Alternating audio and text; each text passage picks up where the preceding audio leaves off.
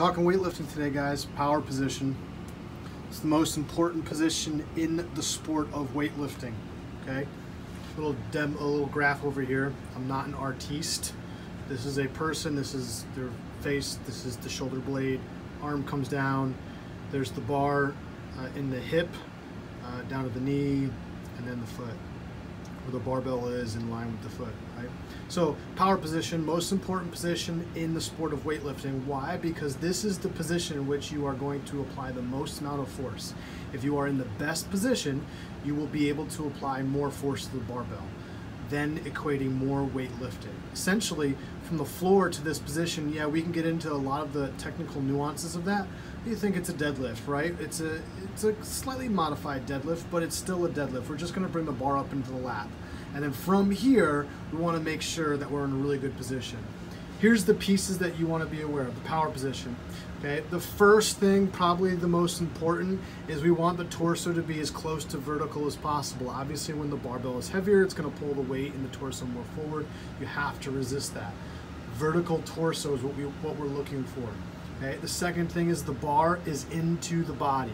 For the snatch, it's gonna be into the hip crease, and then for the clean, it's gonna be into the mid-thigh, right? We see that right here.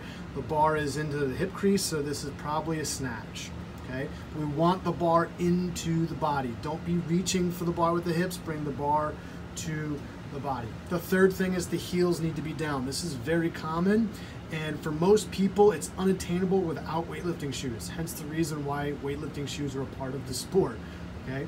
But if you pause, if you have a video, if you pause in this position, many times you'll find people's heels slightly off the ground, okay? This means that we're not able to drive or produce a ton of force through the heel and then through the posterior chain as well, if the heels are off of the ground. Foot being in contact with the ground, more force into the barbell. Heels down. Point 4, okay, is barbell over the heels. So in the power position, we want the barbell over the heels, right? In the clean, the bar is going to be over the heels or the mid-foot.